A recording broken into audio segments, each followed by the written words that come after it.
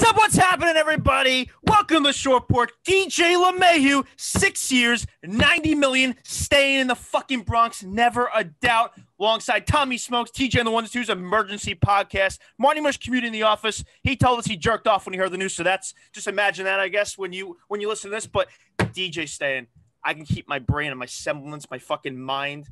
I don't have to lose it. We're back. We actually got a deal on our own guy. 6 years for 90 million is the best deal you'll ever get. No one else was gonna get him. He was our guy. Fuck the Mets. We are the better team, no matter what.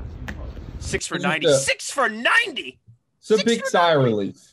I felt more relieved than anything. That was my number one. Is all right. Like it was expected to keep DJ. We're keeping DJ. The thought of having to do this podcast, an emergency podcast like this, kill myself with him going to the Blue Jays or somewhere else. Suicide. Yeah, that would have been the most suicidal podcast we've ever done, and we've done quite a few suicidal podcasts. So I'm just glad that that's taken care of. Now let's go get better. Holy shit! The whole dragging this out, I never really believed he would go anywhere else. I thought he's just so much loyalty here. He loved his 2 years here. I don't take him for a guy who would want him to just pick up his life and move elsewhere, especially during a pandemic. I feel like he's just like too lazy to do that. He has his house down in Tampa, so convenient to spring training, obviously, all that. He's just so comfortable here. But obviously, as the days go on, that the thought of him being back certainly gets smaller and smaller, and the chance to get smaller and smaller. But his agent did what he did. Got him his he wanted years over annual AAV, which is listen, man, anyone, and I don't think there's too many people out there, but there are definitely a few who were against giving him these years. Pull yourself together, rearrange your brain, figure it out, pal. 6 years, 90 million for a guy who just finished top 5 in the AL MVP voting the last 2 years, who I have called one of the best hitters in the history of the franchise, and I stand by that. And he put him in any decade, he just blows everyone away. If he played with Babe Ruth, he would hit 700 with their pitching. But anyways, 15 million a year, and it's so big just for Cashman and the Yankees, because if they want to stay under that true 210 number luxury tax, this gives them a little wiggle room to do that and go get a starting pitcher, go get a reliever. 15 million a year. He's also, in my opinion, yeah, people are like, oh, he's 32 years old. He's not fucking like Albert Pujols at 32 or like A-Rod, he's not gonna, his power, he's not a power hitter. He's not a power hitter. He's not a speed guy or whatever, like Jacoby. He's a guy that he's just a hitter, and hitters hit. If you look through like history, Derek Jeter hit late to his 30s. Pete Rose played till he was like 55 years old, basically. Like hitters just hit. So I'd much rather have 690 with the low value than like 480. No question. And like the original news comes out at 6 a.m., which is so rude for me because I am the opposite of a morning person. Like I go to sleep at 3 a.m. every single night. I'm up, doing work or watching TV or whatever, and then I wake up usually around 9-ish, 9:30 and get going.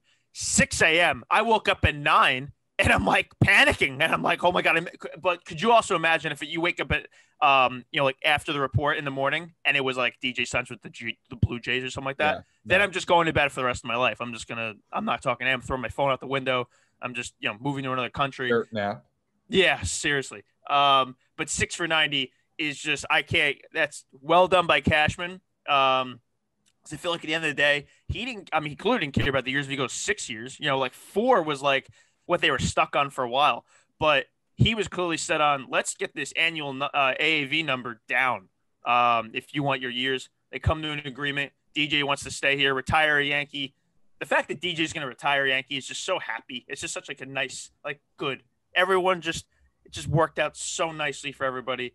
And I'm ecstatic. And what'd you say, TJ? Someone said that they're looking to, was it Feinsand or Bowden said like they're, yeah, he said on MLB radio that 24 to 48 could be the move for a starting pitcher. Right, and the rumor is Kluber's going to make his decision by the end of the weekend. He threw the other day, went well. He's been doing his rehab with Cressy. Obviously, has a history with Matt Blake. There's a lot of things that tie them together. Would love that. I think that's a rock solid move. Obviously, a little scared about the shoulder. Pitchers with shoulder injuries, a little scary. But I'm a big fan of Corey Kluber. And if he's, bring the To me, bot they back. need like Kluber and somebody else. Kluber Definitely. isn't, Kluber of 5 years ago. Kluber and Massa. Yeah, I mean, I would do that. Yeah, I think that would be my plan. I mean, there's also a few starting pitchers out there. I get so many fucking phone calls throughout the day from people talking about the warranty on my vehicle, and I don't have a vehicle. And it's every single day, 100 fucking calls from a 516 number, my area code. It's just fucking infuriating. If I don't have your number, I hit reject every time. And yesterday I did it to Vindog, and I don't have his number. And the poor guy texted me afterwards, like, "Hey, I was wondering if I get my blog up." I'm like, "Oh fuck, my bad." I rejected his call immediately. But yeah, no, I'm ecstatic. You can't wipe the smile off my face. And meanwhile, the Mets doing this Brad Hand thing. You see that where like one there's like a source off going on with them, and that's hilarious in itself. I did want Brad Hand. But I mean, I'm ecstatic. If you're worried about the years, get a hold of yourself. He's 32. He's gonna age like fine wine. $15 million a year is a bargain, in my opinion. The Yankees win this trade, and so does DJ. He gets his years. So I think both sides are pretty happy. Yeah, I mean, there was no way the Yankees could have convinced themselves or the fans that they were a better team this year without DJ. They're now that was just retaining. Oh, wait, sorry, real quick. Clappish. I'm hearing Yankees are definitely in on Corey Kluber. So I was telling you guys right before. I woke up with a funny feeling this morning after seeing the DJ news that they're going to sign Bauer. I don't know why. I was just imagining the tweet. Well, your dreams, I think, are leading you astray lately. Garrett Cole gave up a home run pretty early. Right, but wasn't there one after that just didn't work? Wasn't something else? There was another dream. I don't remember what it was. No, this wasn't a dream. This wasn't a dream. It was just a feeling like seeing. I could just see Yankee fans on Twitter being like, Met fans thought they were, the big shots in town. Now look at like, I will say there's some Yankee fans on Twitter like talking shit to the Mets because Yankees re-signed DJ. Like, what? Don't fucking do that. Oh, I haven't thought about the Mets since the Lindor thing. Who gives a fuck about the Mets? Like the Yankees had to re-sign DJ. That was a no-brainer. Like, we're not giving them, I know we're talking about them right now. We're not talking about them because of that. We're talking about them because stupid people are talking about them. That's right. We're not being like suck our dicks. We signed DJ. Like, yeah, the Yankees had to sign DJ. But the feeling I had was that if the Yankees signed Bauer, I could see Yankee fans being like, Mets thought they were the big guy in town. Now look at us. We got Cole, Bauer. I don't know. It was a weird feeling. I kind of got myself excited for it though. I think a lot of people during this were worried that signing DJ would limit them for what they can do after that. And that thought is kind of gone now. I mean, sure, they're limited, I guess, still. But they have money to go get a starting pitcher, maybe two starting pitchers, maybe a reliever or two. They have this $15 million number is massive for the Yankees in the next couple of weeks, and hopefully Cashman gets going.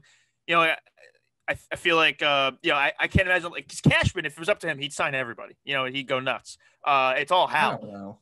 I think it's all Hal. So, like, I feel like when Hal sends the text, like, let's do it, like, Cashman gets all excited. He's like, oh, the chains have broken off me. I can do what the fuck I want now. So now that they weren't even going to do anything until DJ decided where he was going. So the fact that that's over with now, Cashman, everyone's going to get a phone call. It's not like that many people are off the market. No, like nobody's off the market. But yeah, I think we were a little, we didn't consider the Blue Jays as like I didn't at least, because I thought, like, who wants to play for a team doesn't really know what the fuck they're playing in a couple months. But it does seem like he was heavily considering that 4 for 78 from the Blue Jays. The Dodgers offered 4 for 60. It looks like this is according to Pat Ragazzo, who also reported the 6 for 90 number like 5 or 10 minutes before passing. So credit to this guy for getting the scoop on DJ. Maybe he's DJ's like friend or whatever. I have no clue. But all his numbers seem like they were correct. But yeah, the Blue Jays were in on him. The Dodgers were in on him. The Braves are interested. But he stays in New York. Cashman gets his man. The Yankees get their man. DJ stays where he belongs. I also want to credit Gleyber Torres here. He sent a few tweets over the last couple weeks or whatever, like some emojis or whatever.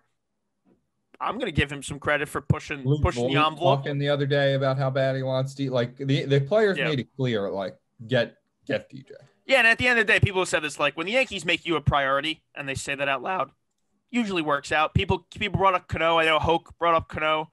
I feel like but I the think mill was never actually that much of a priority. yeah, I don't think they really cared too much, and they definitely didn't publicly say it. They definitely made an offer, but once the Mariners went above and beyond, they were like, okay, well, fuck this. These guys are out of their minds, and obviously that contract never even came close to working out. But with this, when they say they're gonna get their man, they get their man, and they got him. Thank God. Big monkey up. What's the I can't. Monkey off the back. Monkey off the back. So yeah, ecstatic. Let's move on. Let's go get Kluber. Let's go get a reliever. Let's get another star. Maybe bring back Massa. But I'm ecstatic. Every Yankee fan should be ecstatic here. This is a dude who finished the top 5 MVP voting the last 2 years. He's been just the perfect Yankee, and he's going to stay a Yankee. And I don't have to see this dude. The thought of seeing him in another uniform was literally going to make me vomit.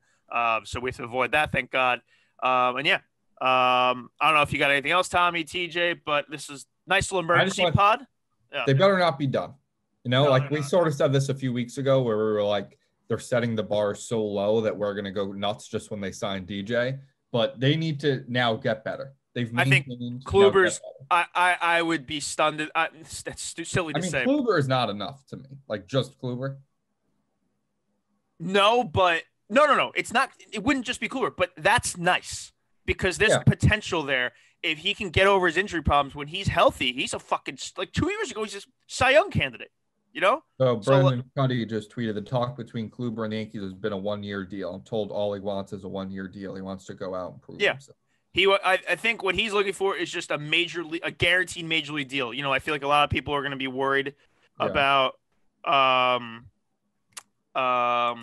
obviously, and giving him like a guaranteed deal. And they want to give him like a minor league deal with a spring training invite. He don't want that. He wants a major league contract for 1 year, prove himself, and then get a bigger number next year. It makes perfect sense. So yeah, I'm totally on board with that. I would love that. Bring in the bot. Just get us a vet. Like a single vet right now. We got we got Domingo, Clark, Montgomery, Davey. Like it's thin. It's like besides Cole, we need another guy. Team him up with Cressy and Blake again. I'd be all on board.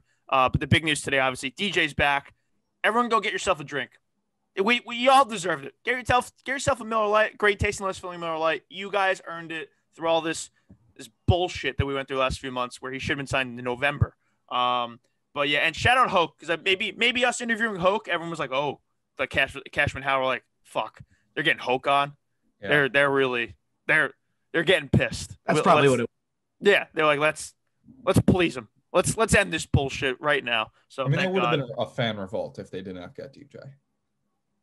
I mean, yeah, the old Cashman quote about trading Glaber a couple years ago. He said, "I got to walk around this town." Same type of deal here.